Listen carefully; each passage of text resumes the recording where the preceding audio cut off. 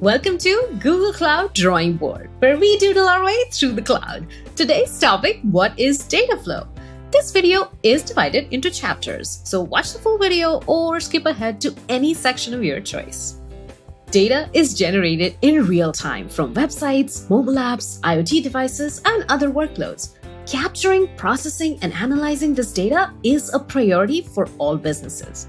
But data from these systems is not often in the format that's conducive for analysis or for effective use by downstream systems. That's where Dataflow comes in.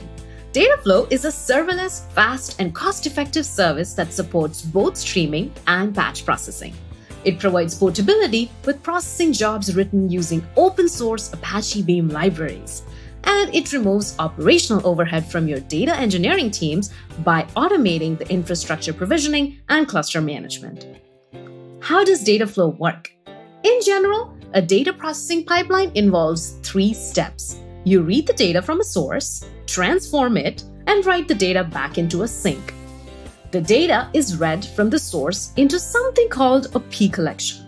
The P stands for parallel, because a P collection is designed to be distributed across multiple machines.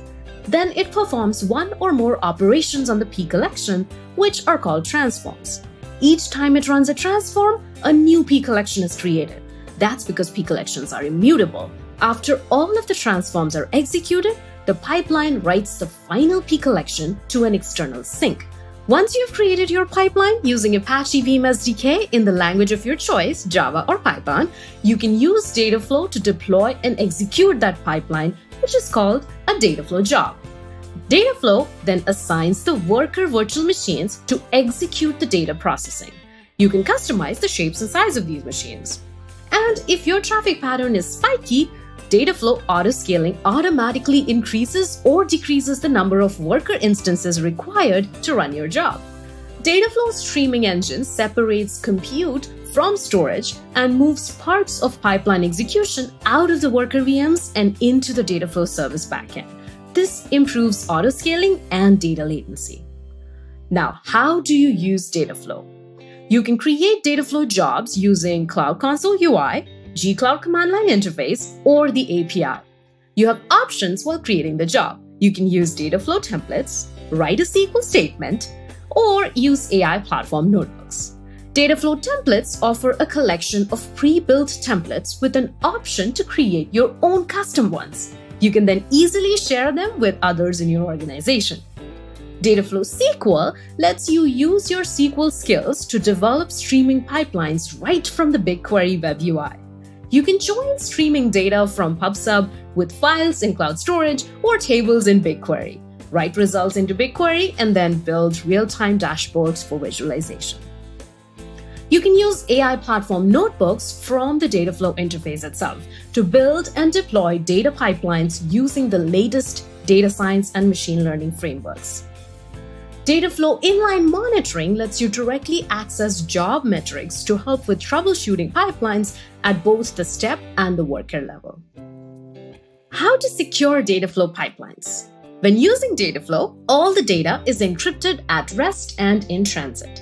To secure the data processing environment, you can turn off public IPs to restrict access to internal systems.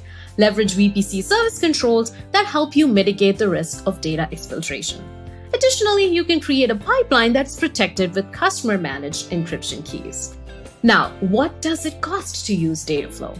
Dataflow service usage is billed in per-second increments on a per-job basis, depending on streaming or batch data. For batch data processing, you can utilize the flexible resource scheduling feature that reduces the cost by using advanced scheduling techniques. Each Dataflow job uses at least one Dataflow worker, and the price depends on the worker configurations. Where to use Dataflow? Dataflow is a great choice for any batch or streaming data that needs processing and enrichment for the downstream systems such as analysis, machine learning, or data warehousing.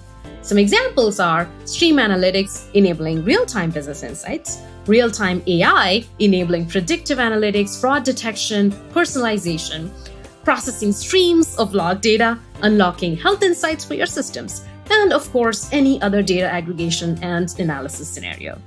Want to learn more about Dataflow? Check out cloud.google.com/Dataflow.